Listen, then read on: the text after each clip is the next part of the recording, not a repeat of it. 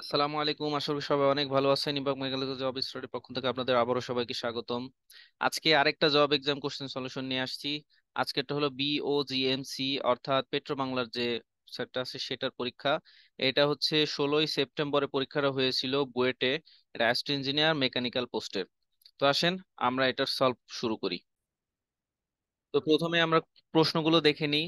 যেখানে 1 নম্বরে ছিল আপনার একটা এক্সপেরিমেন্টে থার্মোকাপলের, যেটা হচ্ছে লাম্পড ক্যাপাসিটির উপরে হাল, যেখানে ট্রানজিয়েন্ট হিট কন্ডিশন অবস্থা ছিল, সেটার উপর একটা ম্যাথ আসছিল। টোটাল 5টা ম্যাথ আসছিল, তার ভিতরে এটা একটা হিট ট্রান্সফারের। 2 নম্বরে এটা একটা আসছিল হিট এক্সচেঞ্জারের, সেখান থেকে একটা ম্যাথ ছিল। 3 নম্বরে ছিল একটা পুলি দিয়ে একটা রাবার বেল্ট যে ইয়ে করা ছিল, সেটার সাথে করে একটা ম্যাথ ছিল। 4 নম্বরে একটা পাম্পের ম্যাথ ছিল। আর 5 নম্বরে ছিল একটা ড্রয়িং। প্রত্যেকটাই ছিল 5 মার্ক, 8 মার্ক করে। তো 5টা কোশ্চেনের টোটাল 5 × 8 = 40 ছিল, সাথে ছিল নন ডিপার্টমেন্টাল। তো আসেন প্রথম ম্যাথটা আমরা সলভ করি।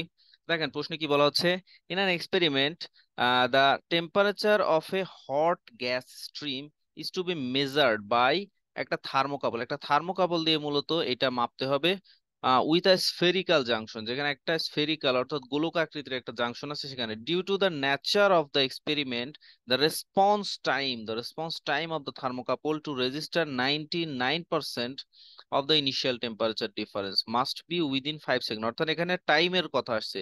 যেহেতু টাইমের কথা আসছে সেহেতু এটা অবশ্যই টাইমের রেসপেক্টে, তার মানে এখানে অবশ্যই এটা হলো আনস্টেডি। অর্থাৎ আনস্টেডি, যেখানে আপনার এখানে হচ্ছে আপনার ট্রানজিয়েন্ট হিট কন্ডিশন আসবে।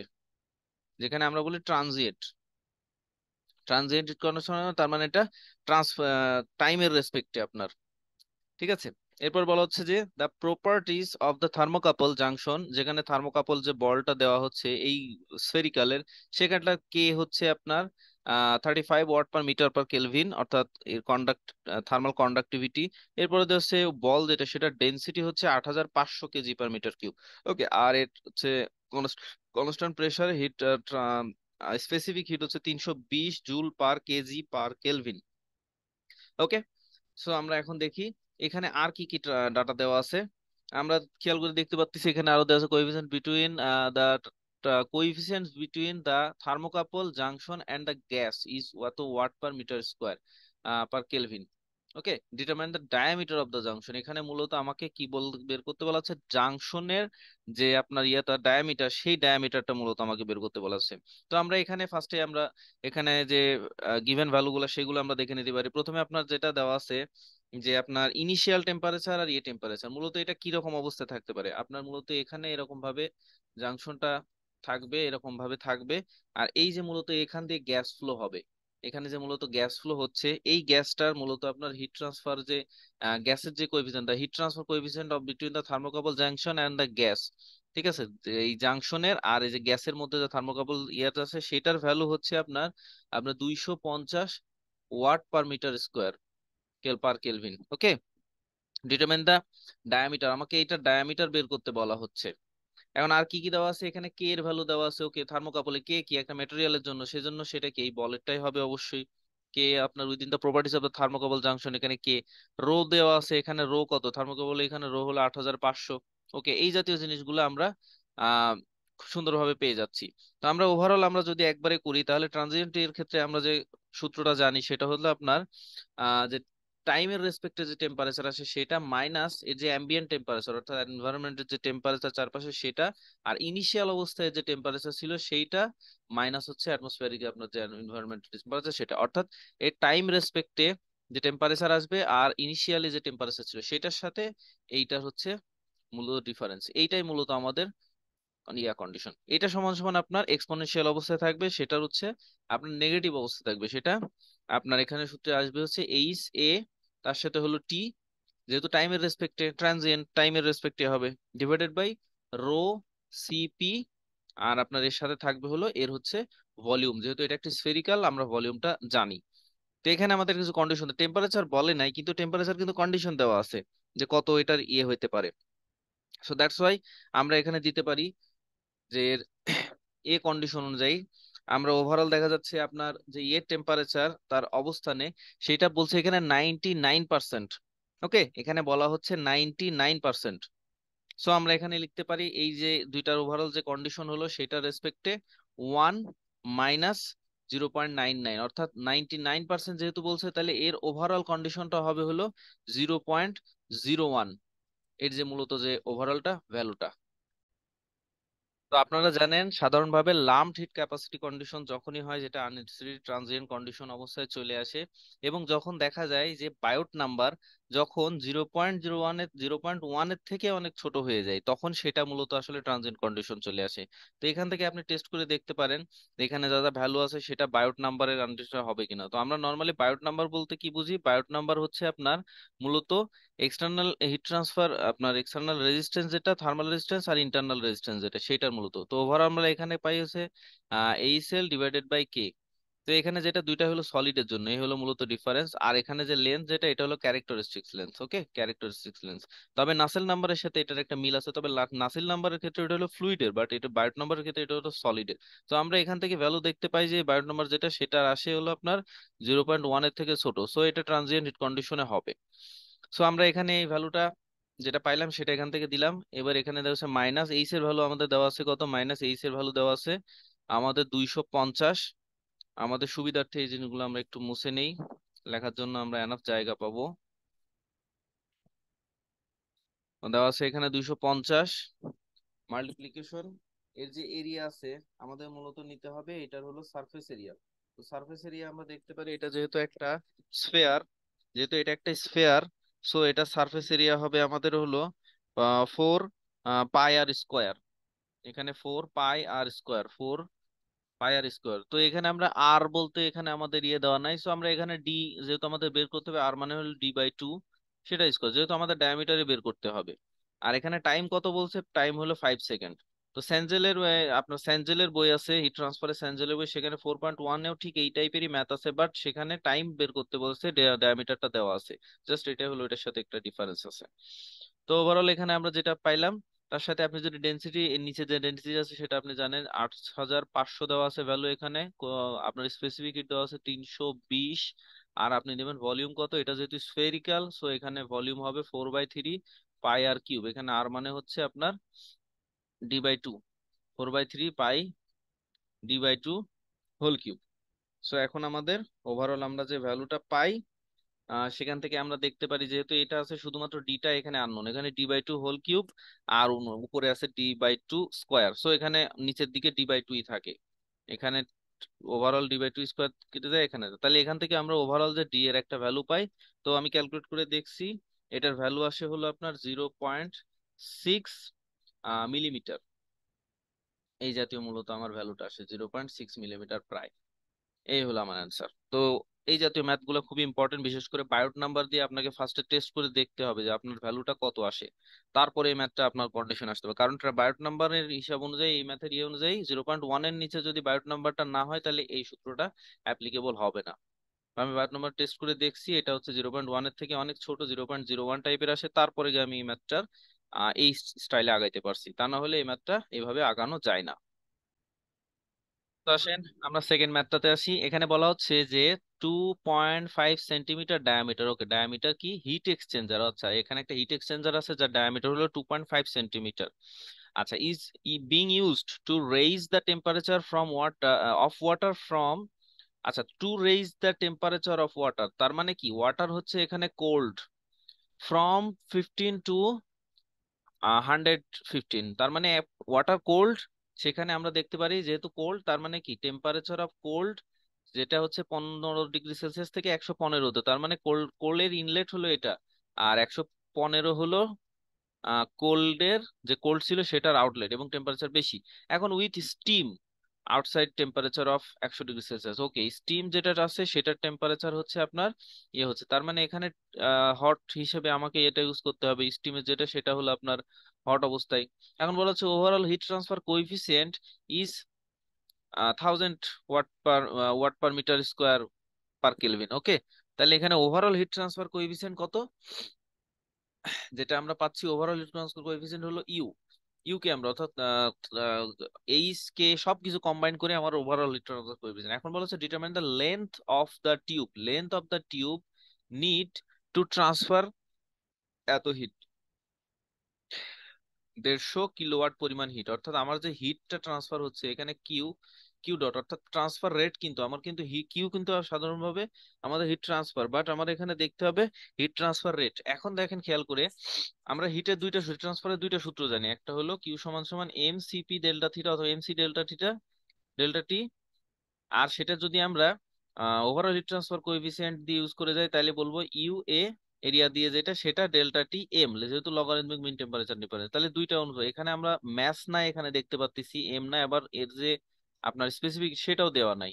সো আমাকে এখন ওই ওভারঅল হিট ট্রান্সফার কোএফিসিয়েন্টের ভ্যালু কিন্তু দেওয়া আছে, আবার এটা ডায়ামিটারও কিন্তু দেওয়া আছে 2.5 সেন্টিমিটার। সো আমরা কিন্তু এইটাও বের করতে পারবো তাইলে।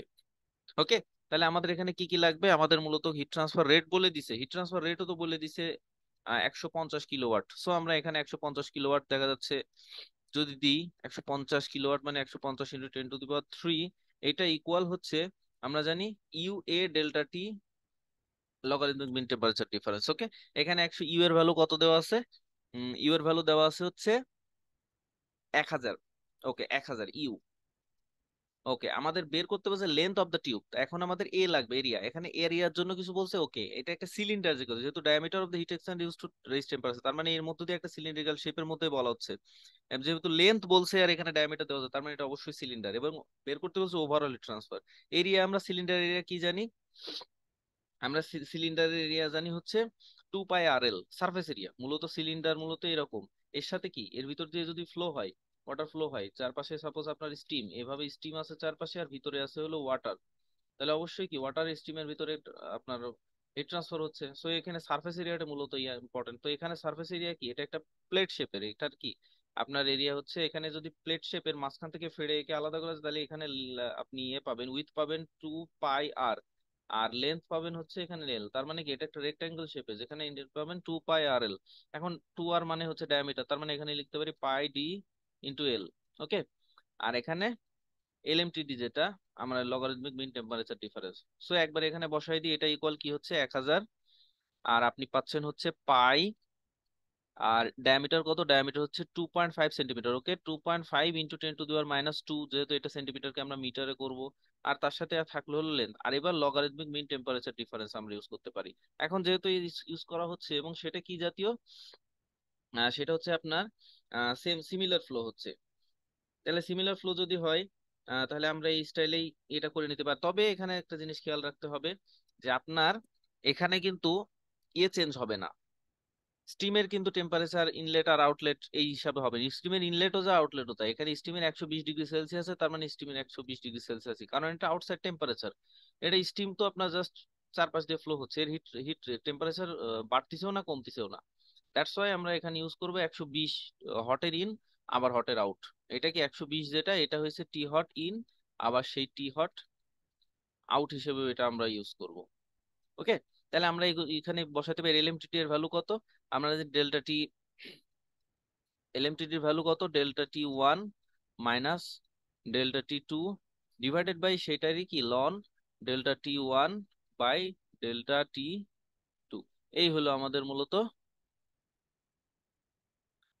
লগারিদমিক টেম্পারেচার ডিফারেন্সের বিষয়। তাহলে এখান থেকে আমরা যেটা দেখতে পারি, এই যে এটা আসতেছে আপনার মূলত হট থেকে, মূলত আপনার ফার্স্টে যে আউটলেট সেটা আমরা ডিফারেন্স বের করবো 120, যেটা হট সেটা মাইনাস হচ্ছে এর যে হট আউটপুট যেটা, এর হট আর ওর হট দুইটার মধ্যে পার্থক্য কত 115, 115 ডিগ্রি সেলসিয়াস ইয়েতে হয়েছে, মাইনাস এর কোল্ড আর এর কোল্ড, তো এর কোল্ড তো 120, এটার ক্ষেত্রে তো 120 হবে, মাইনাস এর কোল্ড কত ছিল 15 degree Celsius. Okay, 15 degree Celsius. Okay, divided by, এবার এই জিনিসটা লগের ভিতরে লনের মধ্যে নিয়ে আসবো, লনের ভিতরে আনলে কত হবে 120 মাইনাস 115, 115, আর নিচে হচ্ছে 120 মাইনাস 15। এখানে অনেকে কনফিউজ হয়ে যেতে পারে যে এখানে 120 কেন নিলাম, আমি তো একটু আগে কারণ বললামই, কারণ এখানে আউটসাইড স্টিম আছে এবং টেম্পারেচার 120 দেওয়া আছে। এখানে স্টিমের ইনলেট আর আউটলেট বসে কিছু বলা নাই, কারণ স্টিমের টেম্পারেচার কনস্ট্যান্ট থাকতেছে, যেভাবে আপনার বয়লিং আর কন্ডেনসেশনের বিষয় থাকে। কন্ডেনসেশনের ক্ষেত্রে যেরকম ভাবে একটা কনস্ট্যান্ট টেম্পারেচার থাকে, বয়লিং এর ক্ষেত্রে সেরকম ইয়েটা কনস্ট্যান্ট থাকে। বাট এখানে সে ধরনের হিট ট্রান্সফার হচ্ছে না, বাট এমনিতে সাধারণত হিট এক্সচেঞ্জারে হিট ট্রান্সফার হয়। আপনি একটা ফুয়েল, একটা অয়েল দিলেন আর একটা জায়গায় ওয়াটার দিলেন, এর ফলে কি অয়েল টেম্পারেচার নিল, তার একটা ভালো রকমের চেঞ্জ আছে টেম্পারেচারে, বাট এখানে স্টিমের হচ্ছে না। এটাই। তাহলে আমরা এখানে শুধুমাত্র দেখতে পারতেছি কোন ভ্যারিয়েবল আছে শুধুমাত্র এলই, আর বাকি সব কিছু আছে। সো এখান থেকে আমরা ক্যালকুলেটরে বের করতে পারি। আমরা এখানে লেন্থ পাইলাম দেখা যাচ্ছে 59, 59 মিটার মতো আমরা পাইলাম ক্যালকুলেটরে। ছোটখাটো একটু এরর হইতে পারে, যেহেতু আমরা এখানে পায়ের ভ্যালু 3.1416 দিছি, 2.5 এখানে, সেই অনুযায়ী এখানে এটা আসতে পারে। সো আমাদের লেন্থ আসলো কত, এল ইকুয়াল 59 মিটার। এই তো এই হচ্ছে আমাদের এই অনুযায়ী। ওকে, তো আসেন আমরা নেক্সট ম্যাথটা যাই। এখন যে একটা ম্যাথটা দেখাবো, এটা বুয়েট খুবই সুন্দর একটা ম্যাথ দিছে, খুবই কনসেপচুয়াল একটা ম্যাথ। ফার্স্টে এখানে বলছে যে একটা পুলি is being driven by rubber belt.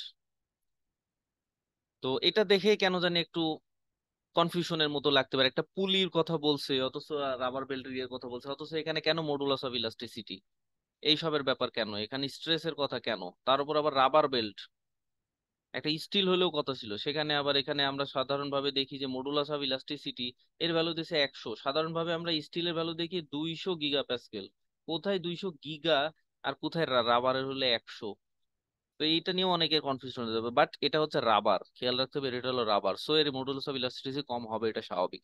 তবে আমাদের এখানে পুলি শব্দটা দেখে আমাদের কনফিউজ চলে আসতে পারে, বেল্ট ড্রাইভ পুলি এই জাতীয় জিনিস বলছে, পুলির একটা ড্রিভেন বাই রাবার বেল্ট বলছে, তাহলে এখানে তো ড্রাইভিং স্পিড অর্থাৎ ডায়ামিটার, রোটেশন, আরপিএম এইসব থাকার কথা ছিল, কিন্তু এটা কেন? দেখেন প্রশ্নটা করি। হ্যাভিং এ থিকনেস অফ, এখানে এই যে স্ট্রেস, এটা কিন্তু বলছে এখানে বেন্ডিং স্ট্রেস, বেন্ডিং স্ট্রেস। ওকে, এটা হচ্ছে বেন্ডিং স্ট্রেস ছিল প্রশ্নে, সেই বেন্ডিং স্ট্রেস কত, 5 মেগাপ্যাসকেল। তার মানে আমরা এখানে কি যে বেন্ডিং স্ট্রেস 5 মেগাপ্যাসকেল।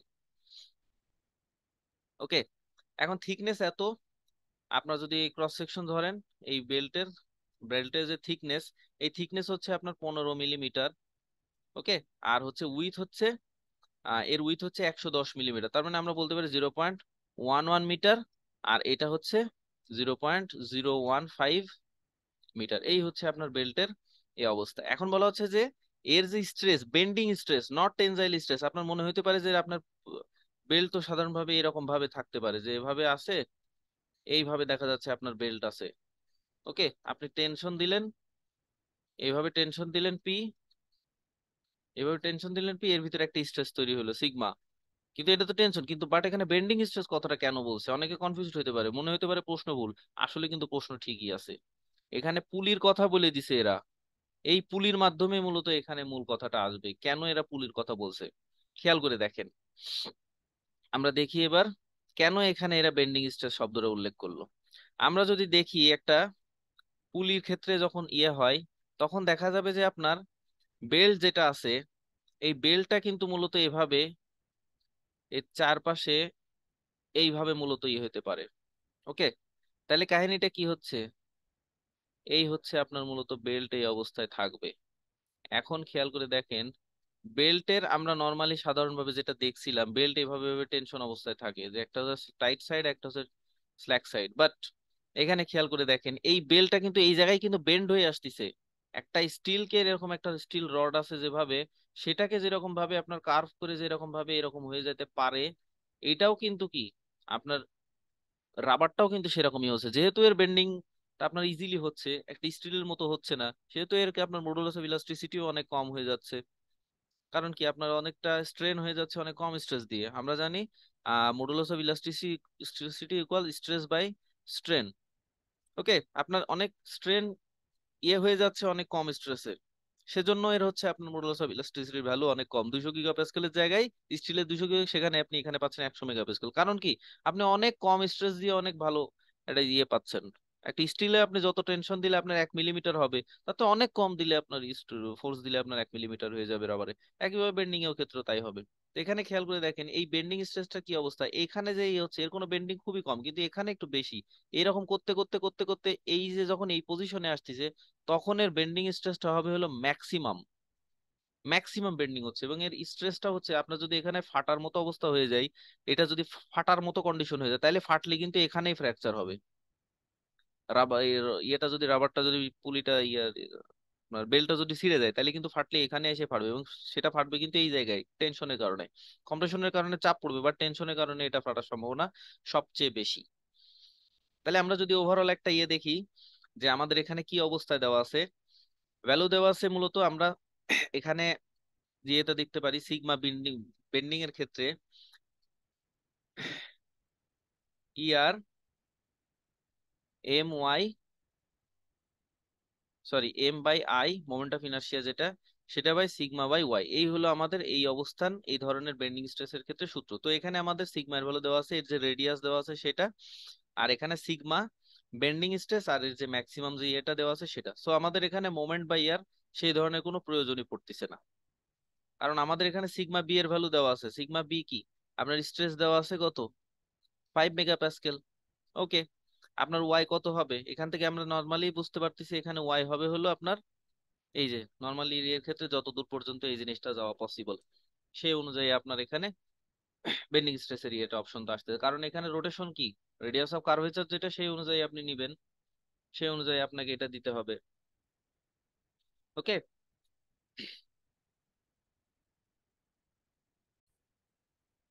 তো এখানে আমরা দিতে পারি, দেখা যাচ্ছে এখানে এ দেওয়া আছে, এখানে 5 মেগাপ্যাসকেল অর্থাৎ 10 to 5 × 10⁶ ডিভাইডেড বাই ওয়াই যেটা আছে, ওয়াই হচ্ছে এই পুলির যে মূলত এই যে থিকনেস, আমরা যে থিকনেস পাইলাম এটা নিউট্রাল লাইন থেকে যে ম্যাক্সিমাম যে ডিস্টেন্স, অর্থাৎ এইটাও দিতে পারি নিচেরটাও দিতে পারি।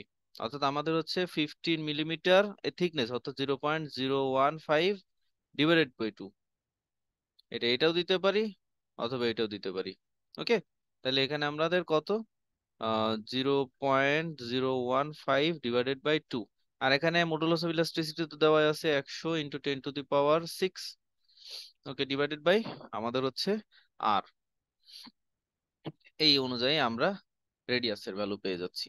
তাহলে আমাদের ওভারঅল অ্যাকচুয়ালি চাইছে হলো ডায়ামিটার, তাহলে রেডিয়াস ইকুয়াল কি হবে, রেডিয়াস ইকুয়াল হলো ডায়ামিটার ডিভাইডেড বাই 2। এখন এখান থেকে রেডিয়াসের ভ্যালু আমরা যেটা পাবো সেই ভ্যালুকে ডায়ামিটার হিসেবে দিতে গেলে 2 দিয়ে গুণ করতে হবে। তো রেডিয়াস আমরা পাই এখানে ক্যালকুলেশন করে দেখা যাচ্ছে 0.15 মিটার।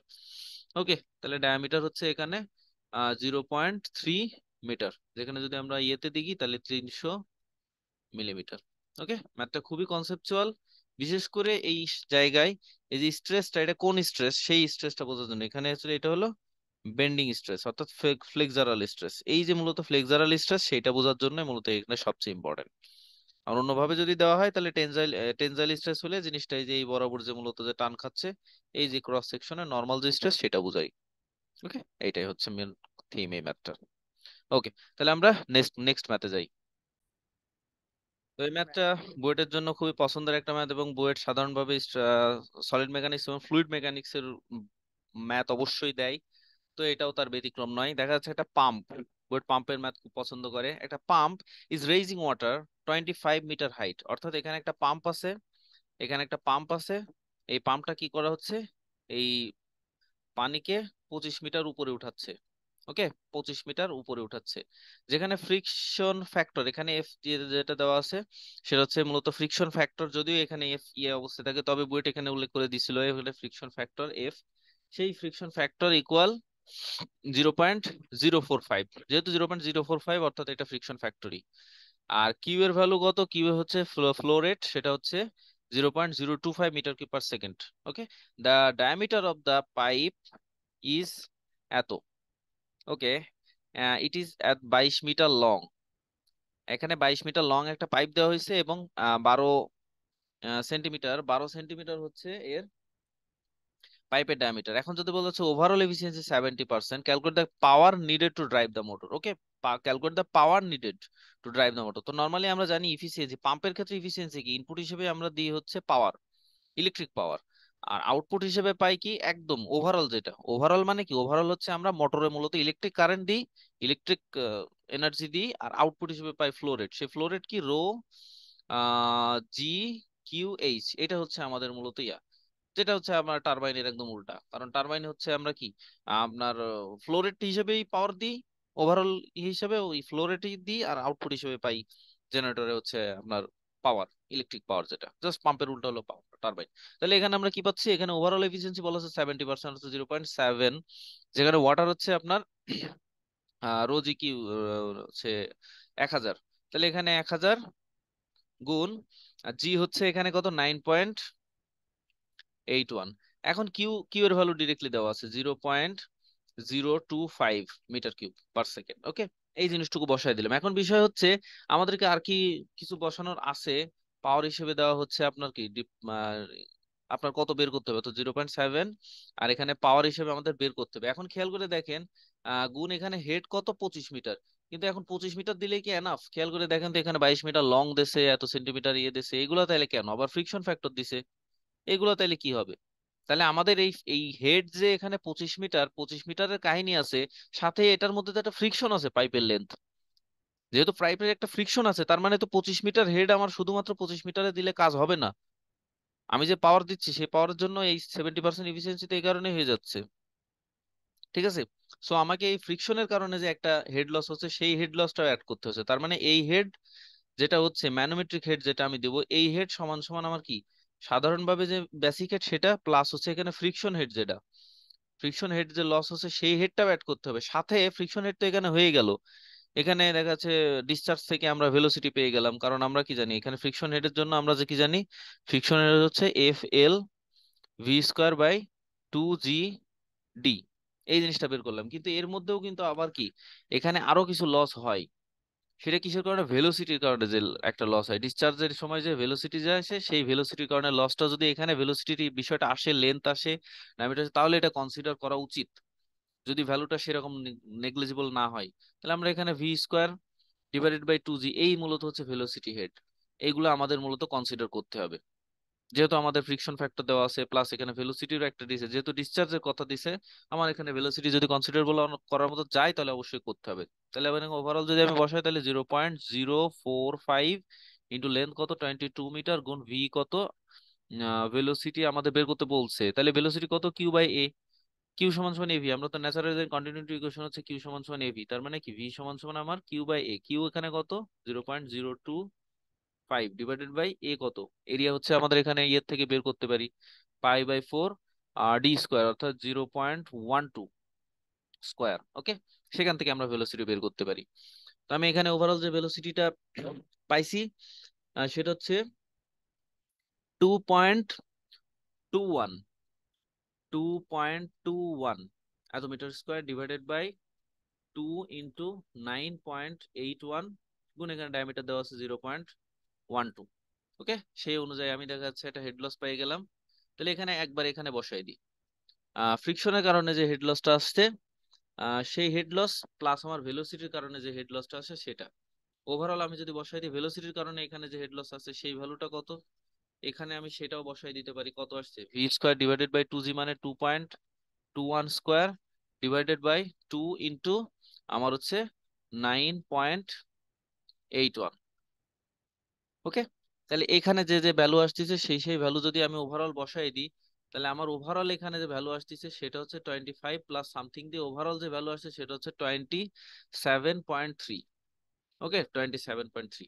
তাহলে সেই অনুযায়ী যদি আমরা বসাই, তাহলে ওভারঅল আমার কি 25-এর সাথে দেখেন 27.3 মানে কি 25 প্লাস 2.3, তাহলে মানে 2.3 পরিমাণ এক্সট্রা লাগতেছে এর। তাহলে এটাও একটা মানে ধরার মতো একটা ভ্যালু, কম না কিন্তু 2.3, কিন্তু অনেক বেশি ভ্যালু, যেটা আমাদের নেগলেক্ট করে ফেলতেছিলাম আমরা। অবশ্যই তার মানে ধরার মতো। তার মানে এবার আমরা কি পাওয়ার সমান সমান যেটা পাচ্ছি এইটা ডিভাইডেড বাই 0.7, ওভারঅল যে পাওয়ারটা পাই তাতে দেখা যাচ্ছে আমাদের আসে 9,565 ওয়াট। ক্যালকুলেটর থেকে আমি লাস্টের এটা নেগলেক্ট করলাম সেখান থেকে। তার মানে ওভারঅল আমরা যদি কিলো ওয়াটে লিখি তাহলে কি 9.565 লেখাটাই বেটার, দুইটা ডিজিটের পরে তিনটা ডিজিট দেওয়াটা আরো সুন্দর দেখতে, আরো ক্লিয়ার লাগে। সো আমাদের পাওয়ার যেটা রিকোয়ার্ড পাওয়ার এইটা।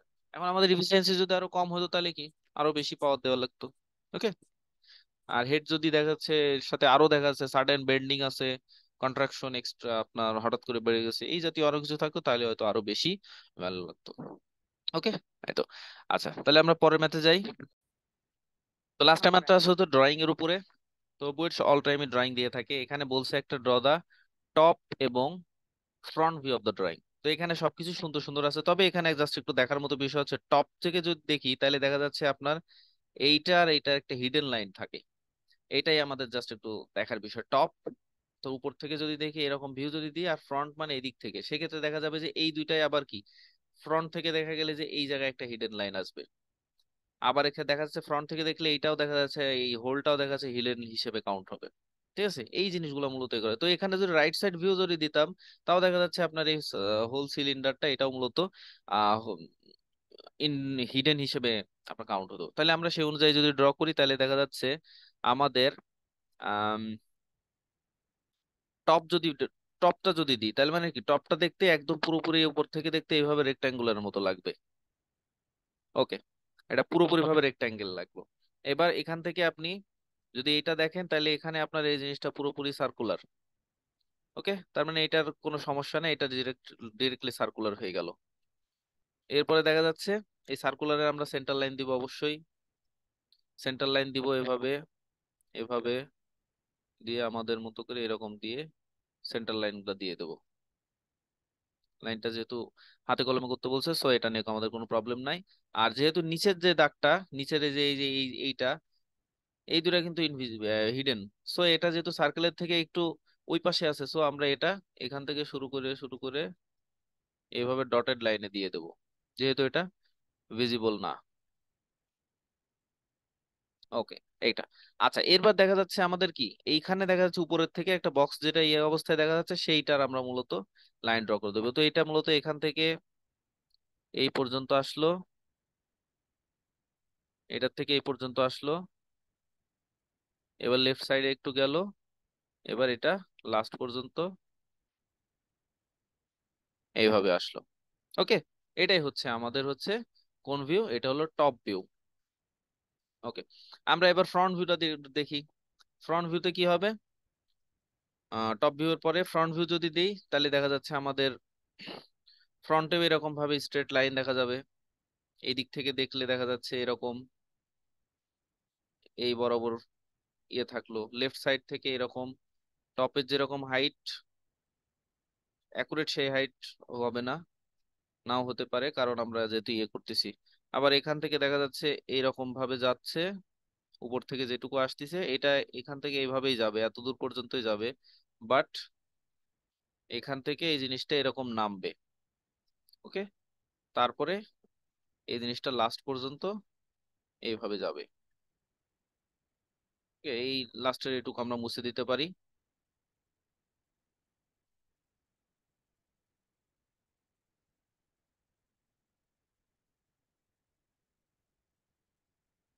আর বাকিটা কি হচ্ছে, এখানে যে এক্সট্রা ভাবে এই যে ডান পাশের এই জিনিসটুকু ছিল, সেইটুকু মূলত আমাদের এক্সট্রা ভাবে এই জায়গাটুকুতে আসলো। ওকে, এবার আমাদের কি হলো, হিডেন যেগুলো আছে সেগুলো তো হিডেন, এখানে দেখা যাচ্ছে এই জিনিসটা আমাদের হিডেন, নিচের দিকে যে গ্যাপ গেছে, তো ওইগুলো আমাদের এভাবে কি হিডেন অবস্থায় দিয়ে দিতে পারি। ঠিক আছে, সোজা অবস্থায় আমরা হিডেন দিয়ে দিলাম। এখন দেখা যাচ্ছে ভিতরে যে মূলত সিলিন্ড্রিক্যাল শেপের, ওইটাও কিন্তু আমাদের জন্য হিডেন অবস্থায় আছে। সো এটাও কি আমরা সিলিন্ড্রিক্যালটা এইভাবে হিডেন অবস্থায় দিতে পারি। আর যেহেতু সিলিন্ড্রিক্যাল, সো এখানে আমরা একটা সেন্টার লাইন ড্র করে দিব, যাতে এটা বোঝা যায় যে এটা সিলিন্ড্রিক্যাল। ওকে, এখন আপনি যদি এটা রাইট ভিউ ড্র করতে চান, তাহলে কি রাইট সাইড ভিউ ড্র করলেও কি এই দিক থেকে রাইট ভিউ, এটা তো ছিল ফ্রন্ট ভিউ আর এটা ছিল টপ ভিউ, এটা কি এটা ছিল হচ্ছে ফ্রন্ট ভিউ। একইভাবে আপনি এটার কি রাইট ভিউ ড্র করতে পারেন। রাইট ভিউটা কি ডান দিক থেকে কি সেম এরকম ইয়ে লাগবে, এখান থেকে আপনার এই শেপের। এখন টপ এই উপরের দিকে এত দূর পর্যন্ত উঠলো, যেহেতু এটা একই শেপের, সো এখান থেকে এই জিনিসটা এই পর্যন্ত লাগবে। ওকে, এখন দেখা যাচ্ছে মাঝখান থেকে এই জিনিসটা এই অবস্থায় যাবে। তবে একটা জাস্ট একটু ব্যাপার আছে, নিচের দিক থেকে এই জিনিসটা একটু এই যে ভিতরের দিকে যে গ্যাপটা, এই গ্যাপটা মূলত বাদ যাবে। এখান থেকে শুরু করে কিরকম, এখান থেকে শুরু করে দেখা যাচ্ছে এই পর্যন্ত, এই পর্যন্ত মূলত এই জিনিসটা ইয়ে হবে। নেক্সটে আমরা যেটা দেখতে পারি, যে দেখা যাচ্ছে এই জিনিসটা এই পর্যন্ত গেল, এখান থেকে এত দূর উঠলো, এখান থেকে এত দূর উঠলো, ডানে গেল, আর এই জিনিসটা পুরোপুরি ভাবে এভাবে নেমে গেল। আর এর জন্য দেখা যাচ্ছে এর যে এখানে যে লাইনটা আছে, এই লাইনটা মূলত এখান থেকে আমরা এইটা দিতে পারি, যেহেতু এখানে ওইখানে আছে। এখন দেখা যাচ্ছে এখানে কিন্তু সিলিন্ড্রিক্যাল একটা হোল আছে, এই হোলটার জন্য আমরা কি করতে পারি, হোলটাকে যেহেতু এখানে হিডেন অবস্থা আছে, ইনভিজিবল অবস্থা আছে, সো এখানে আমরা এরকম ভাবে দিতে পারি। আর যেহেতু এটা সিলিন্ড্রিক্যাল, সো এখানে একটা সেন্ট্রাল লাইন দিয়ে দেবো আমরা।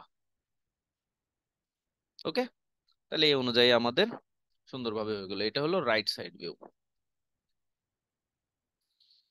আশা করি ড্রয়িংটা আপনাদের কাছে ক্লিয়ার হয়েছে।